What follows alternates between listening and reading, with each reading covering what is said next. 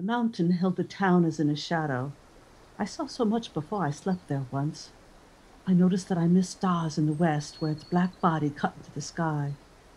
Near me, it seemed, I felt it like a wall behind which I was sheltered from a wind.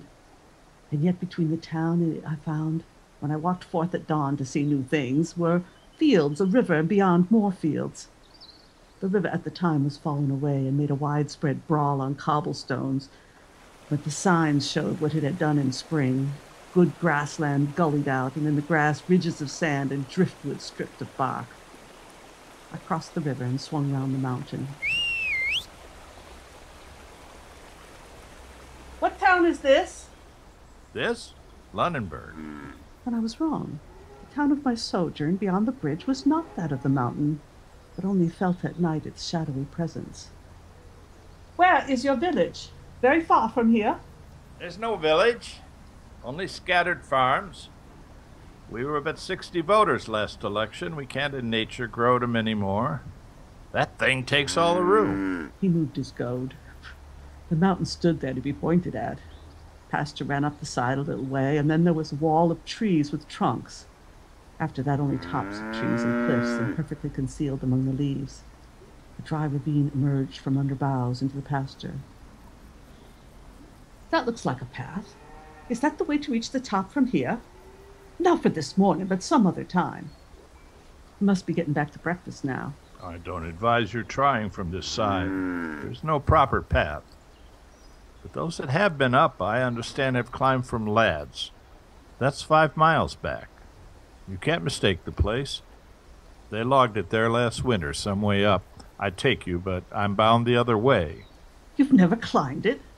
Oh, I've been on the sides, deer hunting and trout fishing. There's a brook that starts up on it somewhere. I've heard say right on the top, tip-top. Curious thing.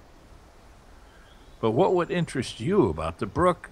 It's always cold in summer, warm in winter. One of the great sights going is to see it steam in winter like an ox's breath until the bushes all along its banks are inch deep with the frosty spines and bristles. You know the kind. Then let the sun shine on it. There ought to be a view around the world from such a mountain, if it isn't wooded clear to the top. I saw through leafy screens great granite terraces in sun and shadow, shelves one could rest a knee on getting up, with depths behind him sheer 100 feet, or turn and sit on and look out and down with little ferns and crevices at his elbow. Oh, as to that I can't say. There's the spring right on the summit, almost like a fountain. That ought to be worth seeing. If it's there. You never saw it? Oh, I guess there's no doubt about its being there. I never saw it. It may not be right on the very top. Wouldn't have to be a long way down to have some head of water from above, and a good distance down might not be noticed by anyone who'd come a long way up. One time I asked a fellow climbing it to look and tell me later how it was. What did he say?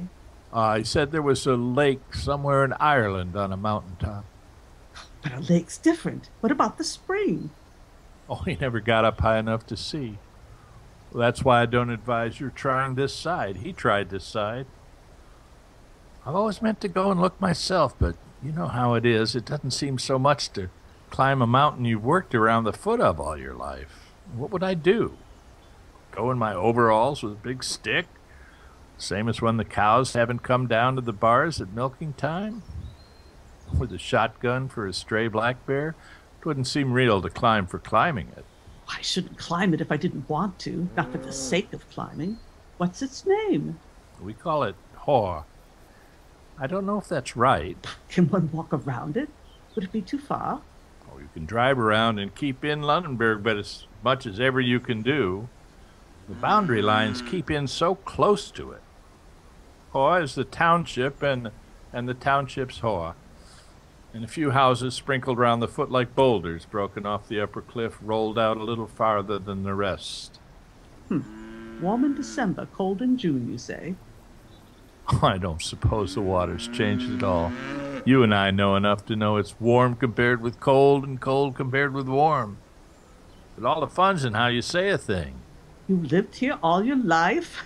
Oh, ever since Hor was no bigger than a